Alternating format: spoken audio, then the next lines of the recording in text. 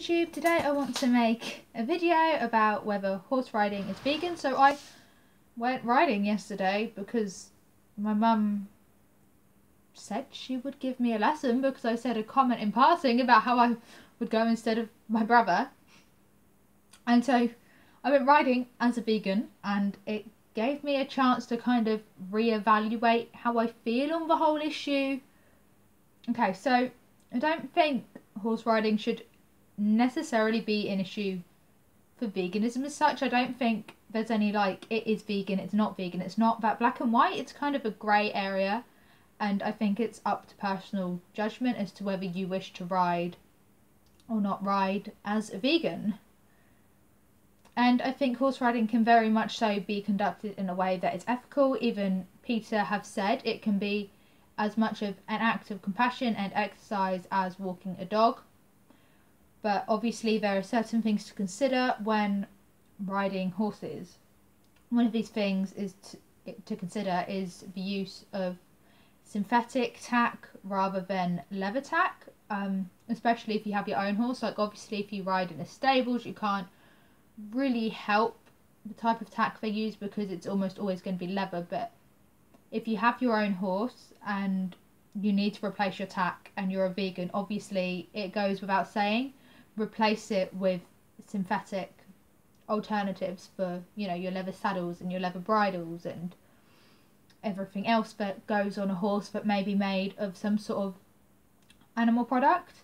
And secondly, obviously the use of items such as spurs and whips I don't think should be used. I've always felt really uncomfortable personally myself using a whip. Like I've used them, but I've because I've kind of been pushed into it by instructors, but I've always felt really uncomfortable about it, and I would never ever use spurs. I don't think it's right. I don't think we should be causing horses pain just to make them move for us. And I know some people are like, oh, but it doesn't hurt them, but it must cause them some sort of pain or some sort of discomfort, because I've noticed when I've used a whip before on like a really lazy horse, you whip them once or twice and then they'll be fine for the rest of the lesson. So it's obviously doing something to them that's causing them some sort of discomfort, so much that they're going against what they actually want to do and moving for you without having to completely like constantly reinforce like you would with the kicks. I mean, I felt bad about the kicks at first, not being funny, but little gentle kicks are fine. Okay, and obviously with riding, there's obviously training them to be able to be ridden, and there are issues here such as possibly maybe starting to train the horses too young. So horses' skeletal systems aren't fully developed until the age of 4. So if you want to be the most ethical rider or the most ethical horse trainer, it would be ideal to not start riding until sort of around the age of 4, but obviously depends on the breed, and you do your research on that if you wanted to do that. And it is encouraged to train horses in a way that doesn't use punishment, but in a gentle manner, which can very well be done just as most people, I would hope, train dogs in a gentle manner. You know, you don't go around abusing your dog when you're trying to make it know how to like use garden. I know some vegans are concerned that horses live in stables all day because maybe they haven't had very much riding experience, maybe they've only like had the odd lesson, they've never really been around horses. But from my experience of riding, yes, the horses are sort of in the stable during the day maybe, and then at night you like take them back out into the field, because we used to have the last lesson at night, so you take them out into the field, and when we did things in the holidays you used to get them from the field in the morning. They didn't actually live in stables 24/7. And when I used to go on like hacks every twice weekly, the horses lived in fields full time. They were always in a field.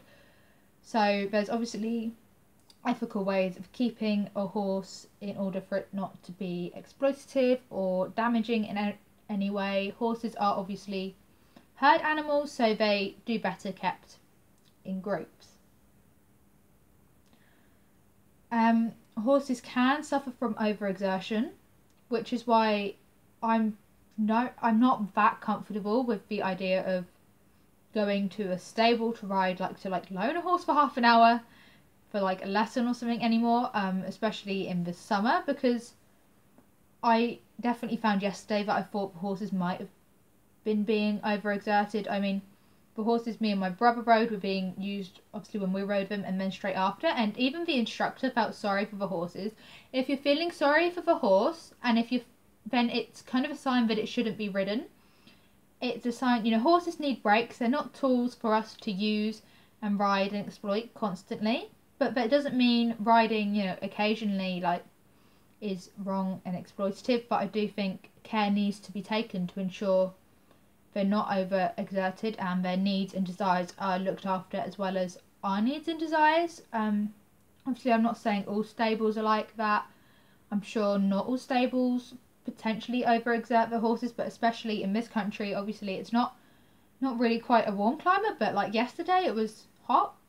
We've actually had quite a good summer this year, but yesterday it was kind of hot, and like I didn't feel comfortable with the idea that the horses were being ridden straight after because of that aspect, really.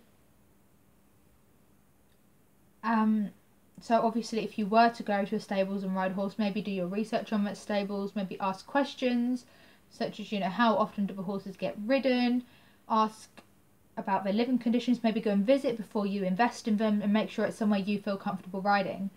Because I'm not saying there's any right or wrong here, but definitely if you're going to start riding lessons and look into riding horses, then do your research on the riding stables near you and make your judgment about which one you think is most ethical, which one you'd feel most comfortable riding at.